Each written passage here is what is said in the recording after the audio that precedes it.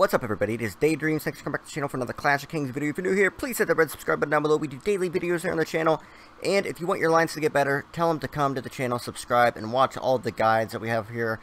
Tons of guides, tons of good gameplay where I explain everything about the game. And yeah, I'm going to be getting more back into the game a little bit. You know, I've been a little lazy the last couple of days, but I feel a little rejuvenated. Got a break yesterday. Didn't make a video for the first time in probably like 3 months.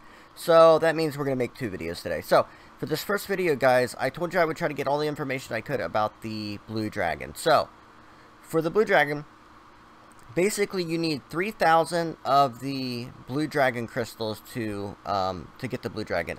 You can obtain the crystals through the Ancient Dragon Tower, and then they're also going to be adding them to the World Dragon Boss, those big like dragon bosses. So you can get them from here or from the Dragon Boss.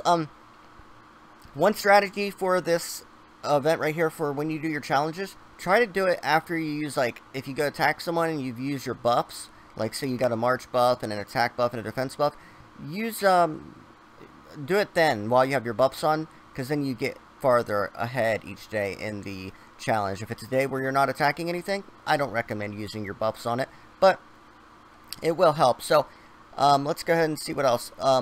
Each of the dragons have different skills. The normal dragon actually increases your siege engine attack, and the blue dragon increases your cavalry attack. So if you're someone that prefers cavalry over siege, like me, I prefer the cavalry, and the archers are my favorite units in the game, then you're going to like the blue dragon because it increases your cavalry attack. Now they are going to be coming out with updates for it and everything.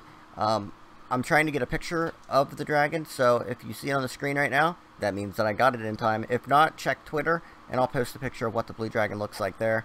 But yeah, that's the information I was able to get on it. You need 3,000 of the shards to get the baby dragon, the blue dragon egg. And then once you get the egg, you can make the dragon. Then I believe you can upgrade it just like your normal dragon. So the good thing is that you're going to be able to send out one dragon for... you know, one dragon, and you know, you like can right now you can only send your black dragon out on one march, like your first march.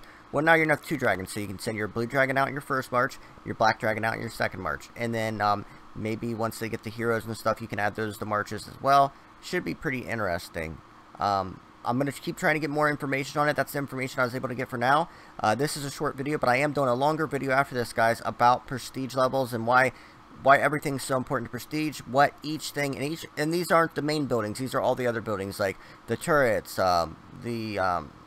military tents, all that good stuff I'm going to be showing you right here. So, guys, remember, teamwork makes the dream work. Smash the thumbs up button. I'll see you guys in the next video. I'm going to do about a 10-minute guide on all of the prestige levels in the castle and everything that it does for it. So go watch that video. It's going to be a good one. I'll see you then. Peace.